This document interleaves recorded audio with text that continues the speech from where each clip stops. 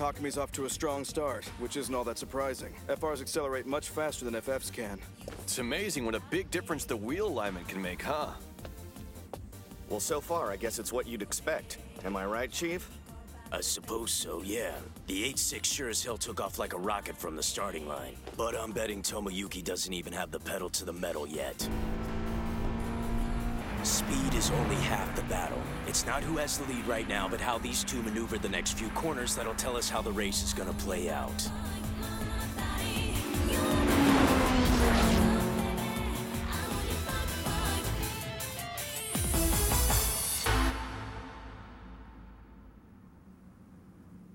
You sure about that?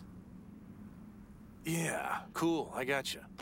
You're gonna think I'm yanking your chain when I tell you this, boss.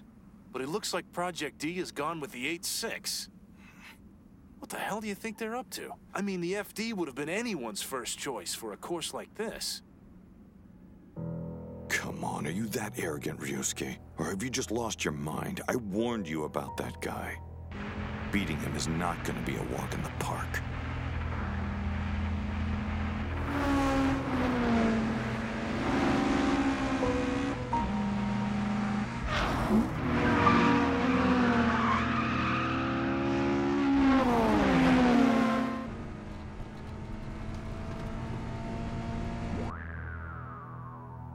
I'll admit taking the lead so early on seems as good a way to start as any, but in a race like this, it can work against us.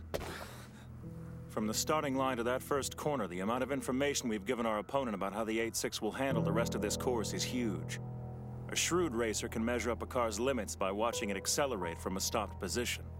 Just step back and observe, and you'll see the 8-6 laid bare. There won't be much Takumi can do to compensate for it. The maximum power output of its engine will have been obvious. His opponent will be able to figure out how the output scales as it revs, even the gear ratio. What it boils down to is this. There's no way for us to beat a professional strategically. But if we aren't able to beat him strategically, how can we? Technique?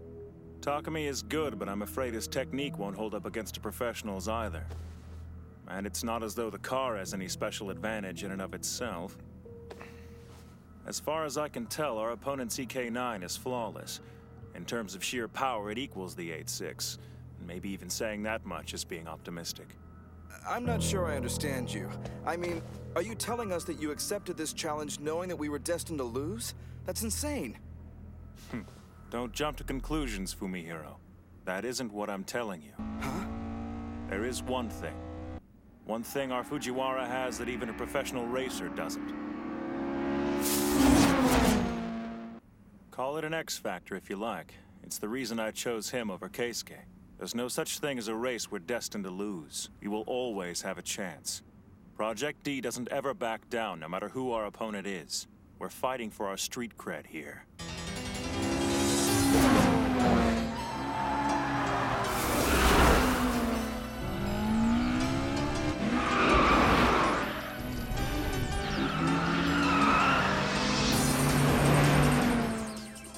Well, generally speaking, this course can kind of be divided up into 4 main distinct sections. Right when you begin, the road is narrow and goes on like that for a little while. The best place to make a move is in the section just after that, where the road gets wider. Provided you've got the same skills that Tomoyuki has, with enough space you can pretty much attack from any angle you want. From the second section on, because the road is so much wider, you've got a lot more freedom when it comes to choosing your line. And because this race requires going to the end and coming back, it'll be interesting to see how much distance there is between them by the time they return to the first section of the course.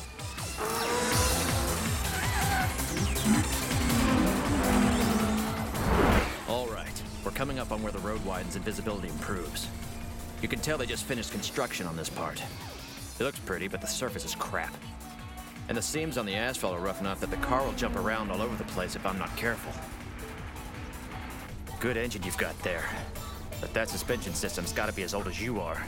No way you're gonna be able to keep it floored like this much longer.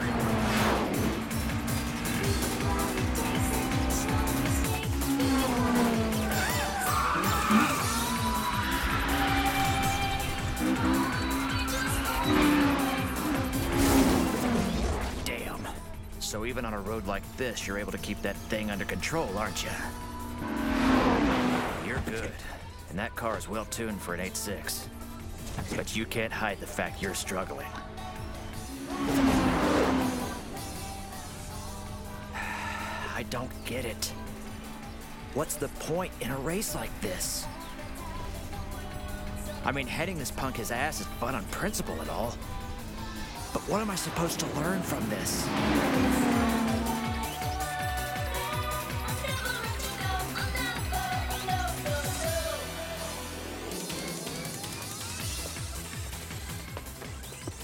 Hey, Keisuke! Yeah, I know. Whatever. They're on the second section now. I understand, thanks. Welcome back. Where were you? Sulking in the FD, but since I look like an idiot, I decided to come out. If you're ready to know why, I'll tell you.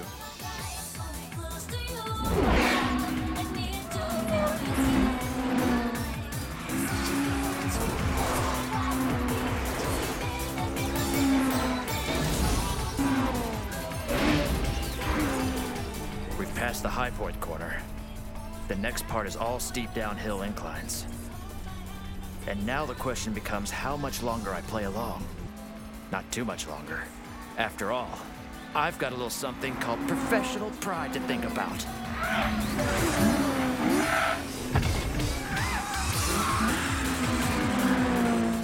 This is friggin' ridiculous.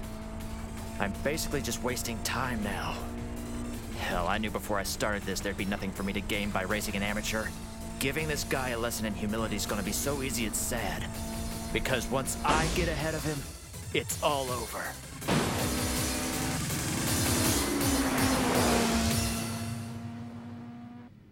Unless I try to sort this crap out in my own head first, I'm never gonna make any progress, I know that. So I just hung back in the FD for a little while. I needed to work out for myself what your reasons were for not choosing me. And I think I get it now. Knowing we were up against a real professional, I've been way too anxious about taking this guy on.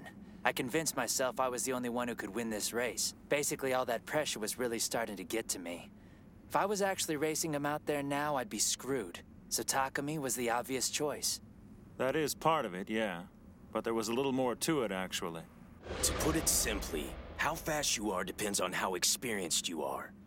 A professional racer is under constant, and I mean constant pressure to tighten up his lap times.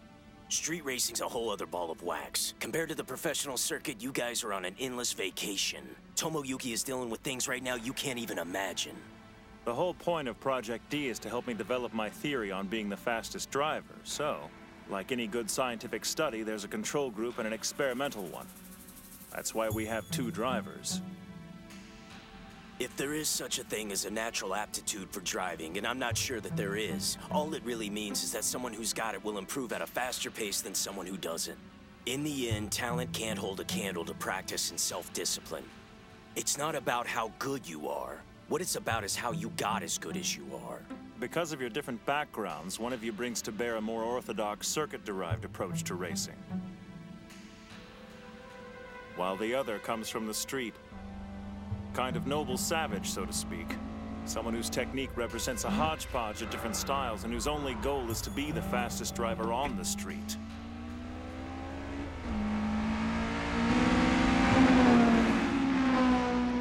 Do you get what I mean, Keisuke? Our opponent tonight is an orthodox racer, and an incredible one at that. So it's not really a question of Takumi being any better or worse than you are. Is this starting to sink in yet? Winning a race is a matter of experience. That's the reason you two lost to Project D, and why Tomoyuki won't let that happen to him. In this case, the difference between winning and losing is a question of driving style. I get it now. So then you did put a lot of thought into this decision after all. But why didn't you just tell us that from the beginning? I mean, we could have avoided all this confusion, you know? I am sorry about that. But I think you'll find that most of the confusion belongs to our opponents.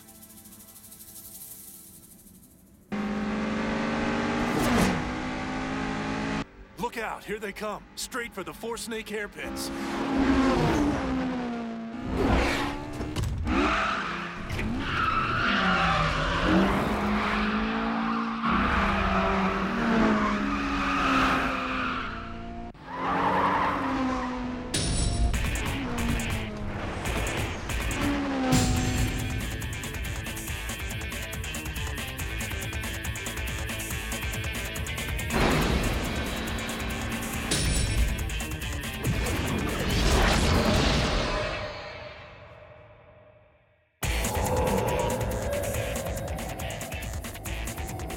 You're kidding me. Here?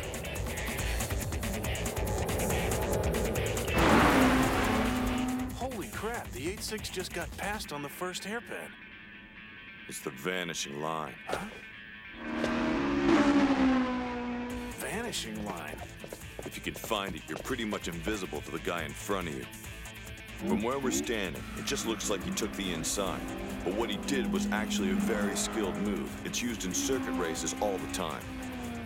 You essentially use your opponent's blind spot to cut across and slip into his line. Sounds simple, but it's not. I hear when it's timed just right, even a seasoned professional can't avoid being dusted by someone who uses that move. This dude is something else.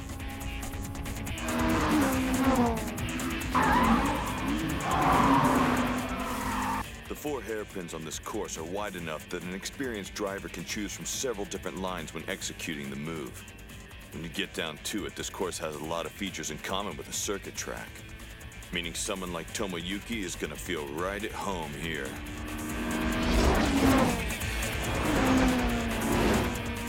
Damn, this guy is flying.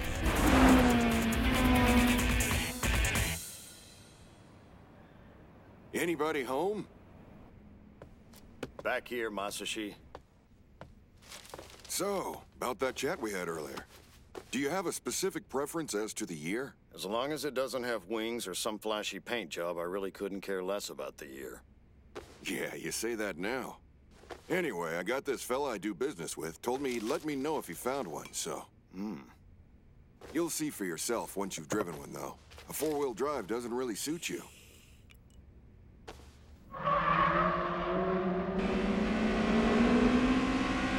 We'll reach the maximum speed for this course right before the bridge coming up.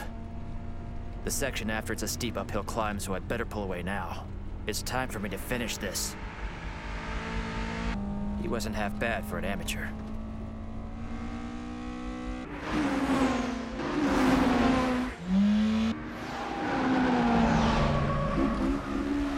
Once we've crossed the bridge, we'll reach the uphill part.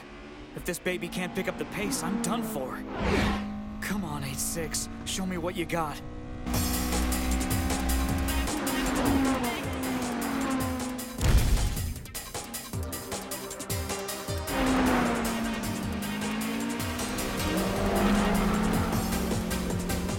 What the hell?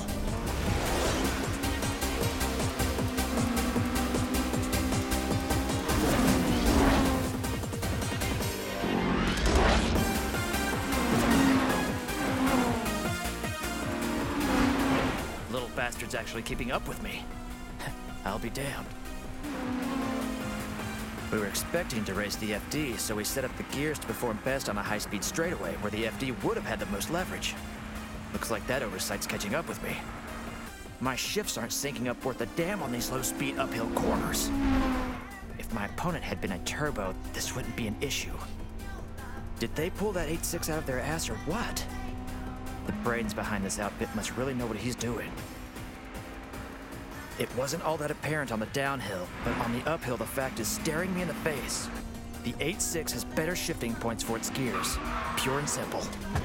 On the corners I have to take in second gear. He's still at first.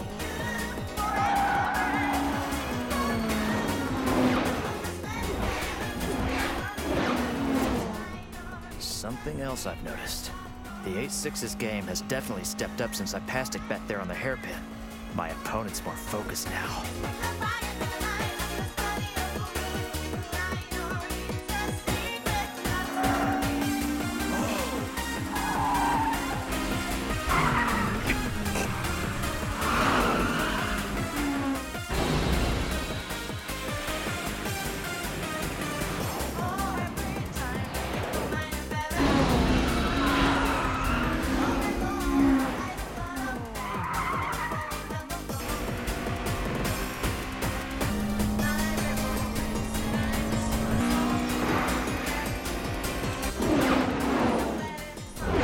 Keep up with me, kid. It's kind of like I'm seeing myself in the rearview mirror. At this rate, he'll never give me enough space to pass him. What the hell am I gonna do? My only chance is to disappear. I've got to find a way to get out of his field of vision like he did to me before. I've got to try.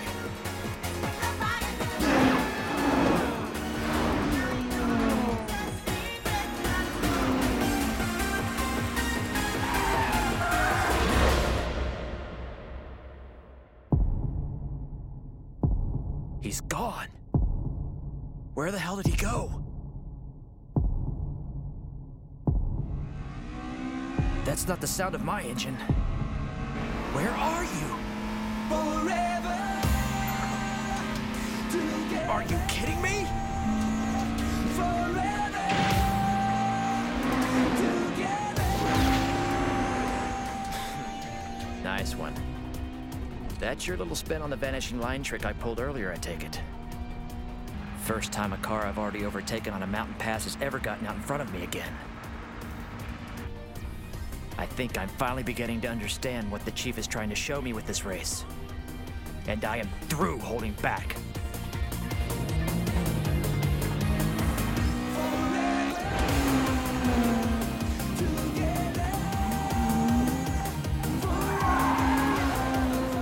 Here they come. Is the 8.6 out in the lead?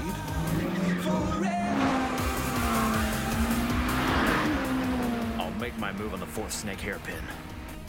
Don't take what I'm about to do personally, kid. On the circuit, you do what you gotta do to win.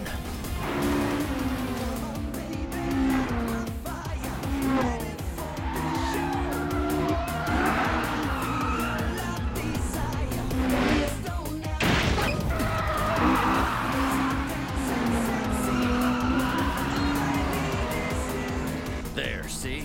I didn't bump you hard enough to make you spin out. Just enough to throw off your rhythm for a second. Like I said, nothing personal. Tactics like that are a professional's bread and butter. Ryosuke, sorry, but I have to know. Exactly what kind of advice did you give Takumi when you took him around the course in the FC? I didn't give him any advice. What? I just showed him the course. I mean, we discussed the strategy I'd come up with by driving it myself, sure. But more importantly, we discussed how his instincts differ from mine. What he'd do on a course like this.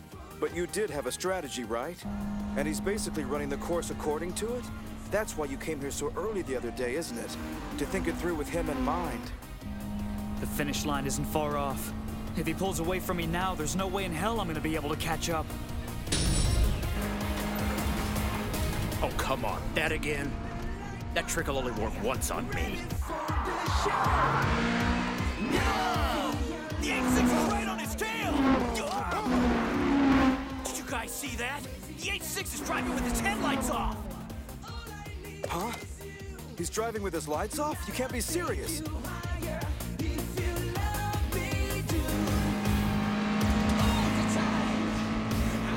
Man, he's really keeping up with me. I can't see him in my mirrors, but I know he's there.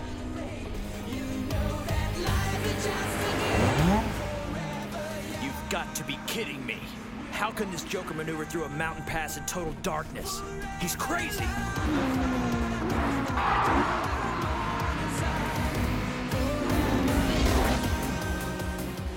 Don't look at his taillights.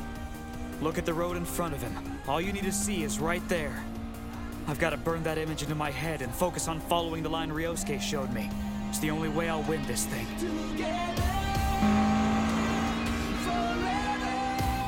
Anyone who'll go this far earns my respect. You're one hell of a driver, kid, but we're in the final section now. And the road is too narrow for you to pass me. This race is mine.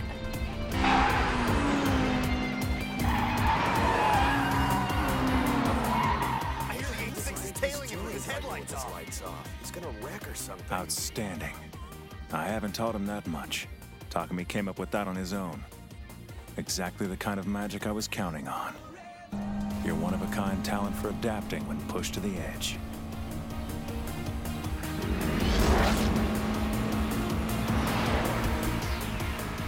The finish line is up ahead.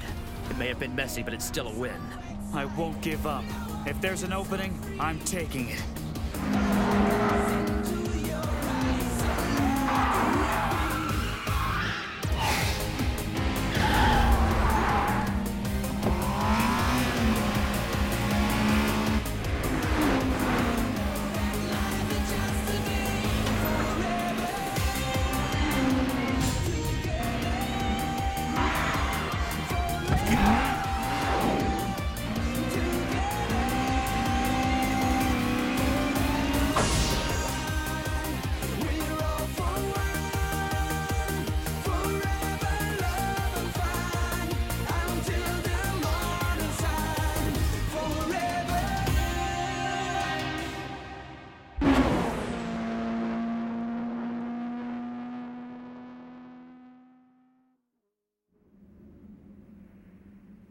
So, why did you swerve out of your line back there? Hmm? You know, right before that last corner. Back there you mean. That was just good old-fashioned bad luck. Some animal crossed the road and startled me. Huh? I instinctively dodged. Hey, that's just the way it goes sometimes, right? Of course, the uphill part right before the finish line didn't help. I see what you're saying, but... Yeah, well, I guess some guys get all the luck, huh? Well, The race is yours, kid.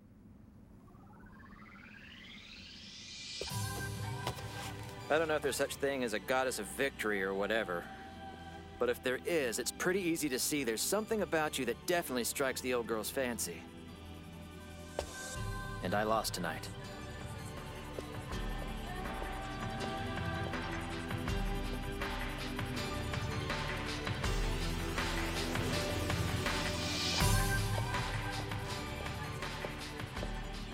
I can't thank you enough, Toto. I think I finally get what you're trying to tell me with all this, and you're right. Is that so? However big or important I feel as part of the professional world, where I came from should always be a place I can go back to. When I'm lost or I get confused, all I have to do is follow my roots until I get back home. I can't tell you how rejuvenated I feel right now. I know.